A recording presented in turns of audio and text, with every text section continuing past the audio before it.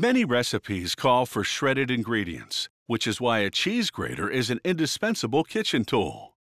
Depending on which type of blade or blades a grater has, you can coarsely shred to finely grate not just cheese, but also potatoes and vegetables.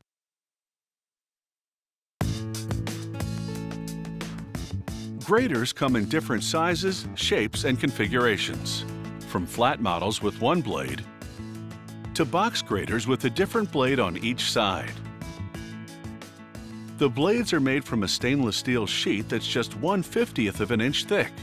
The sheet enters a shearing machine where a die descends and cuts the blade shape, holes and all.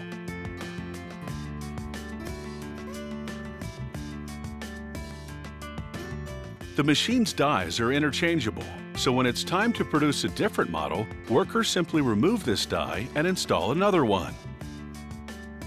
Stainless steel is the ideal blade material because it's food-safe, durable, and rust-proof. For this model, the next step is to curve the blade. They insert it into a press that bends it with a rounded die. The press also turns over the edges along 3 sides, forming a channel for a handle. The handle is made of stainless steel wire. A bending machine wraps it around a grater-shaped form.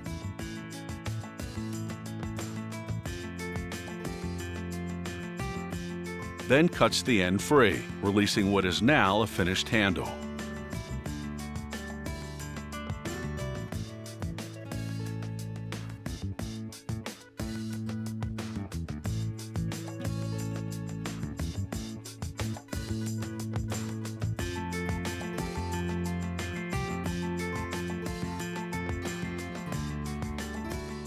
Now for this model's final assembly. Workers slide a handle into the blade's channels.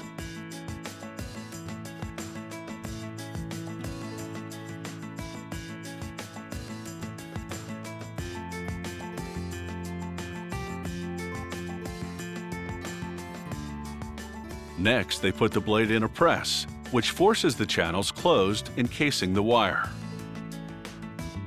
With the handle and blade now locked together, the grater is finished.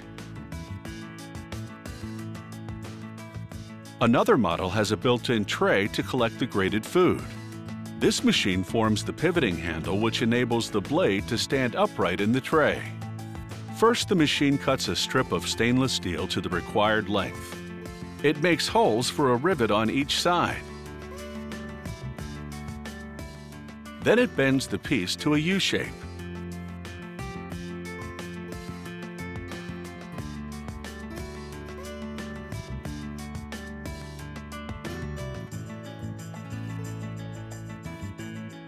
Meanwhile, a forming press shapes the tray out of a stainless steel sheet.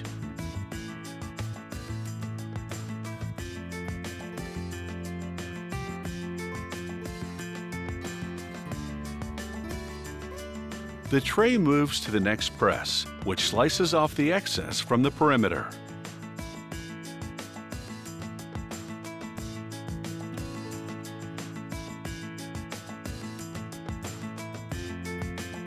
The tray is now completely formed. All that's left to do is punch a hole on each side for the rivets that attach the handle that props up the blade.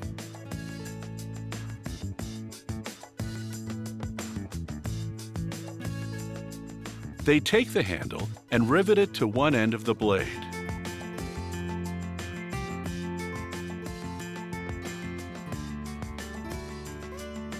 Next, they rivet the tray to the other end of the blade. And the grater is fully assembled.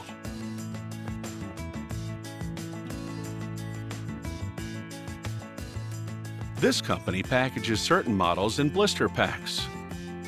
Workers put the grater in a clear plastic cover, then position a printed cardboard backing over it. The backing is coated with transparent, heat-activated glue. A few seconds under a hot press, and the plastic cover adheres to the backing, encapsulating the grater. From a basic version on up, a grater is an essential kitchen tool most cooks can't do without.